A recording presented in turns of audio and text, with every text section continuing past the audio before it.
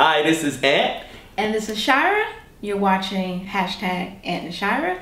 And if you want to find out if the man is responsible for being a sole provider in a relationship, then stay tuned.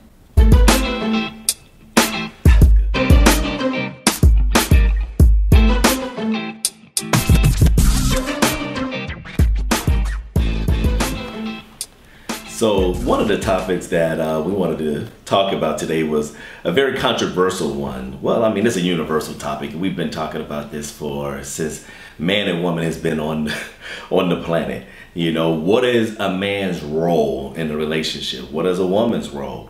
Should a man just be a provider? You know, we talk about this a lot because when I'm scrolling social media, when I'm scrolling Facebook, or I'm walking in the break room and I'm listening to women talk about their spouse or their dream spouse, all we ever hear as men is that a man is supposed to be a provider. That's it. So the question then becomes, are you looking for a husband or are you looking for a father? Which one? What is it that you want in life? Because for me, I find that a lot of women right now, and I don't know if you would agree with me, but I think one of the reasons why there's so many single women out there is because a lot of women only want a guy to take care of them. At least that's what we feel. We feel like that's it. Our whole lives as young boys, we're supposed to grow up and be a provider. We watch our fathers and grandfathers break their neck all their lives, working doubles, working side jobs, so he could keep a roof over the head and blah, blah, blah. And all those things, I mean, that's what a man should do. I'm not saying that that's not a responsibility of a man. But is that all we're good for? Because that's what it seems like. You got all these women out here that are gold diggers and they do whatever they can. The Real Housewives of this and the Real Housewives of that city and blah, blah, blah. And the Real Housewives of this athlete and that athlete. And it seems like all they want as a guy is to provide, take care of them. So then us, we as men, we look and say, well, what the hell are you bringing to the table? If I'm paying for everything, I mean, listen, every woman on the planet has a vagina. Okay. All right.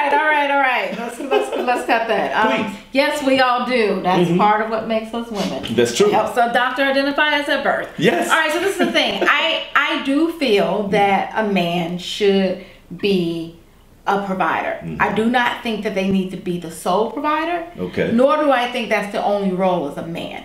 And the reason why I have a problem with that is that if the man is the sole provider, that makes me dependent upon the man. And you know, I thought that we moved into the whole independent women, you know, all of that type of stuff. And as an independent woman, I work side by side with my man. You know, he contributes, I contribute. And so I find a problem. The sole responsibility is supposed to be the man is providing. A man is a provider, but that's definitely not the only purpose.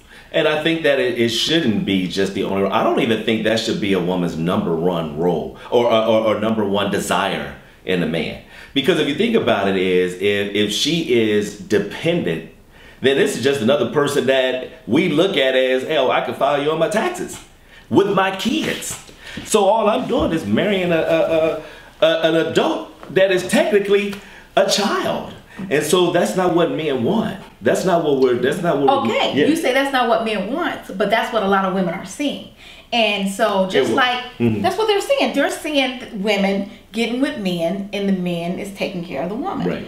And they're looking at the woman and she has, you know, the best clothes, the best shoes. She can go out and have fun all the time, well taken care of, and it kind of gives her status. Just like guys, you all have that little thing that gives you all status. Oh, look at me, I got muscles and everything. Oh, look at me, my beard, you know, my beard gang, and all of that. But women have little things that gives them status and make them elite too. And if you can find a good-looking man who's successful and takes care of you, then a lot of women feels like, well, because I'm so pretty, because, you know, I don't want to say, but because of all these things that I have going for me, normally physical things, or what they're able to bring to the bedroom, etc., that all those things should earn them the providership, so to speak, that the man. But then then she's no different than what a man could buy out on the street.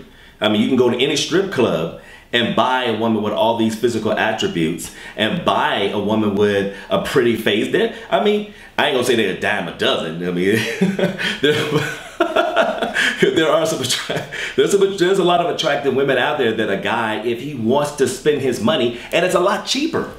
It's a hell of a lot cheaper to go to Spearmint Rhinos in Vegas, you know, and take a stack in there. What is it called? What is it called? I've never been there. Say that again. What is it called? But you can go to any strip club. Wow. You can go on any website, Craigslist, where women are advertising themselves, on any of these different sites. Oh, hell, you go on Facebook. You go on Facebook, a dude could flash $1,000 and he gonna have a line of chicks, you know, out there wanting him to spend their money on them. It's a lot cheaper to do it that way than it is to marry her and provide. Okay, but can this stripper, you know, be the mother of your child? Are you gonna make that the mother of your child? You know, you talked about how, you know, this is just another kid. It's a tax write-off, so they feel like, all right, I'm going to jeopardize my body to bring forth this child for you. Jeopardize your body? That's what I mean. That's what do you not know what happens to a woman? She's called a womb man. Okay, that's the only reason why. So we don't have no choice. The child has to come to her. So if I wanted to, it's a lot cheaper for me to go buy. You gonna buy a mother? I could buy a child. I could adopt a child. One guy is going around. You can adopt a child to avoid having a woman. It's a lot cheaper to pay for a kid for 18 years than to be sitting over here trying to take care of a woman for the rest of your life just because she thinks she's so pretty, because she thinks she has these different attributes, physical attributes. That's all she's bringing to the table. I'm just sharing with women. I'm sharing with a lot of women that one of the reasons why you're single, one of the reasons why, is not because guys don't want to marry you. They don't want to feel like they're marrying a responsibility. This is another burden. This is another bill. Okay, I got to go and get a house. Okay, then I got to buy a car. I got to get insurance on the car, insurance on the house. I got to furnish the house. So now I got this wife. She's just another piece of furniture. A lot of women, that's how y'all come off, and I don't think that a lot of men have told y'all. They'll just say y'all hoes. They'll say you're a gold digger. They'll say all the derogatory terms, but what they're really saying is, listen, I don't want to feel like I'm committing to another responsibility, financial responsibility, another burden. Okay, so what is she bringing to the table? I agree with you. All right, it's very hard for me to even play devil's advocate because I'm just not that type of female. Right, you're not. But knowing how some women think, most women don't come into the relationship saying, oh, I need you to provide for everything. Oh, I need you to. That's not how they present themselves. Are you kidding me? That's how they present themselves on social media? No. Social media is social media. That's not one-on-one when they're in a relationship. Okay. A lot of girls are out there are smart enough to know that if they come on day one into a relationship like that, it's not going to be a date number two. They know that. He's going to bring the representative to the date, just like he is. He going to try to pretend like he all, you know, Mr. Goody Two-Shoe. What your boy Stevie J say? I'm the good guy. Well, so you're Stevie J. They gonna always act like they're the good guy. She's going to bring her representative. But what I'm saying is there's a consciousness that has been embedded in females of every race. It's universal consciousness that says, because I'm a woman, he is supposed to provide for me. And there's a universal consciousness that says to a guy, because you are a guy. I mean, that's what I was taught. One of the first things my father taught me was that a good man is a man is to always be a provider, pay for the bills and all these things. I saw my father go to work. I saw him work his business. I saw him work side jobs, and he was a great provider. I ain't gonna lie. I also saw my mother as an independent woman who contributed to the relationship. She contributed financially, emotionally, psychologically, all those other things that made my father want to lavish her with gifts. You do the same thing. Make me want to lavish you for gifts. I'm just saying that there's a lot of people out there, and you ain't, ladies, it ain't a ton of rich men out there. I think you said something important though. It's based on what you saw. So you're saying that how you saw your father when you were growing up and what he did, but then on the flip side, you saw your mom and how she made a contribution to the household as well. And because of that, that made your father want to do more for your mom. True. You know, I contribute to our household, and that makes you spoil me like crazy. But everyone didn't grow up saying that. I know my situation, I saw, for the little bit of time I did when my parents were together, I saw my mom stay home. You know, and she didn't stay home like, oh, I'm just kept woman, you know, let me bring the girls over for tea. But she stayed home. She was a housewife, and she had a lot of responsibility being a housewife. My dad, he went to work, he had all the money. What I did not like is that she didn't have any money. What I did not like is that she was dependent upon my dad.